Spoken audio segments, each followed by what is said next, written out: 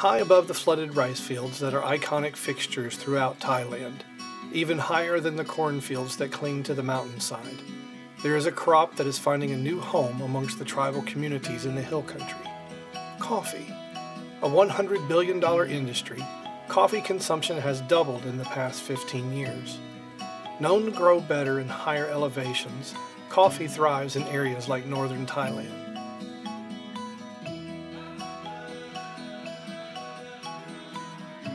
Kaleb Jordan of Gem Forest Coffee uses coffee for more than making a living. He has found ways to use coffee to impact his community economically and, more importantly, spiritually. So one of my earliest memories was when I was 2 years old. I watched my dad roast coffee in like a hand-turned drum over a charcoal fire. And it's just like this random memory that stuck with me. And I don't know why, I was fascinated by it. I don't remember much from when I was 2, but I remember that. It must have hit me like, wow, that's so cool, you know?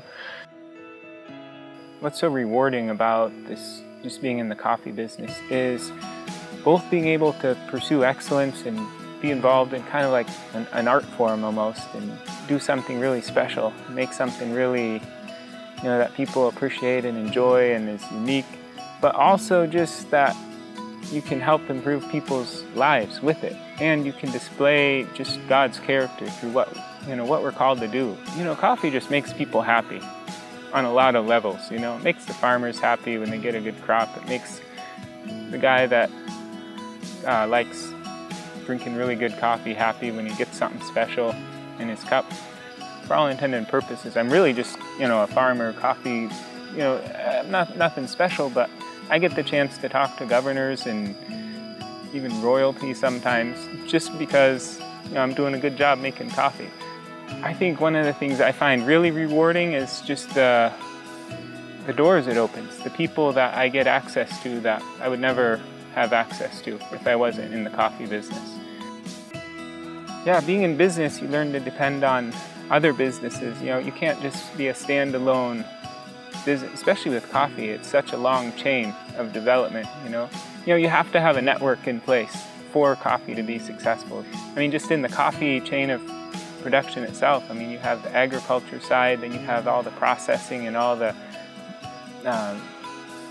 infrastructure and mechanics required to get that done right, and all these different steps can be made into businesses.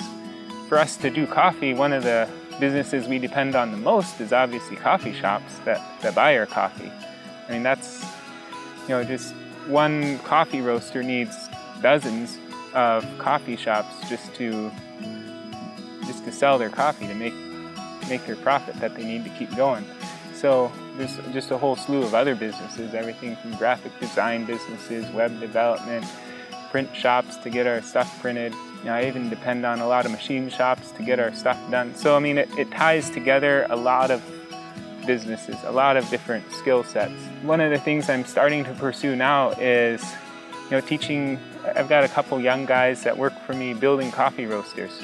And these are, they're not interested in agriculture at all. They don't care about, some of them don't even drink coffee, but they love machines. They love making stuff out of metal, and I love that too. So I can teach them skills they need, and it gives them a job, Coffee opens a lot of doors.